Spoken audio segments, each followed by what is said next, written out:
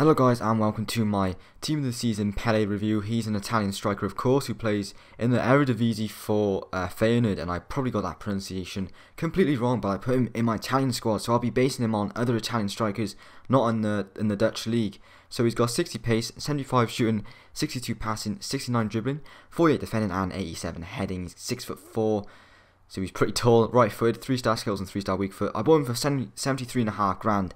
He was 50 to 60k, but some absolute knob, has started trying to price fix him. It's not working, so he's probably going to go down in price, and I expect him to settle about 60 grand.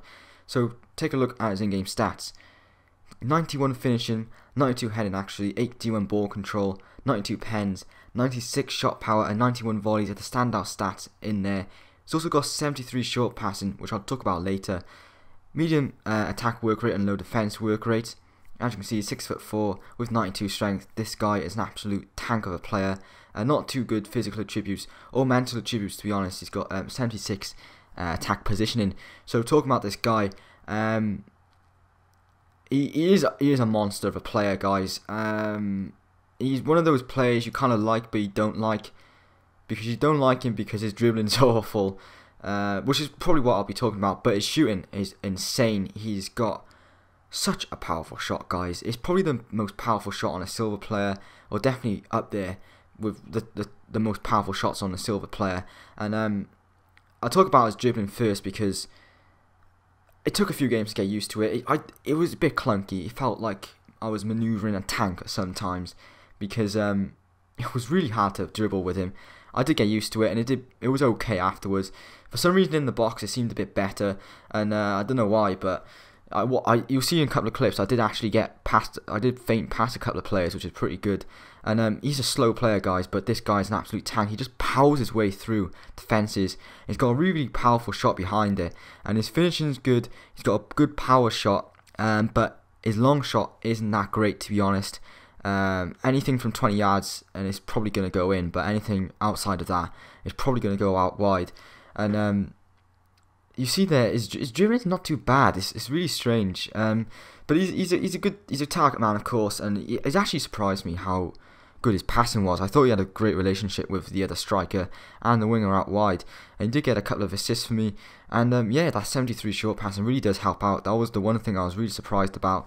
Like I said, he's not that fast and he's not that good dribbling, so you want to keep him in the box where those areas of the player don't really matter that much. And like shooting wise, he's a very, very good shot, and his heading as well is amazing. 6'4", 92 strength. He's not going to get put off balance in the air, and 92 heading actually is really, really good. He just pinpoint accuracy with his headers in the top corner or in the bottom corner. And yeah, back to his shooting. The keepers can't handle his shot, and he did score 20 goals in 8 games for me, which is phenomenal. I can't even pronounce that word properly. I'm quite tired now, guys. Yeah, it was something about him. I prefer Gagliardini playing with him, but he's got a better goal record than Gagliardini and Caracciolo, who are both similar strikers. And basically comparing him to Caracciolo, they're like the same player, but he's got a better shot basically. And of course he's like 60k more, but he's definitely worth it. He's a monster, guys. I pretty much said everything. Bar his left foot is an average left foot. It was okay. I don't think I scored that many goals with his left foot. You just get him onto his right foot and he just powers them in. He's just lethal in the box, guys. And if you're going to pick him up, I wouldn't expect to score loads of goals in the first few games, but after those first few games he's just an animal, and he just scores so many goals, and it's just wonderful to have a player like that. So we'll move on to his strength and his weaknesses. So of course he's very, very strong with 92 strength, really, really good heading, very powerful shot as well, and his finishing is awesome. He's a goal poacher. He just seems to get goals, and that's brilliant. Just someone up there, you can just stick him up there and he can just score quite a lot of goals for you. Is brilliant. And he's got great short passing as well. His link-up play is pretty good, better than what I expected. Of course, it would be nice if he had a better long shot, but you're probably not going to be in a position where you're going to shoot from long range with him, to be honest. And his dribbling, it was okay.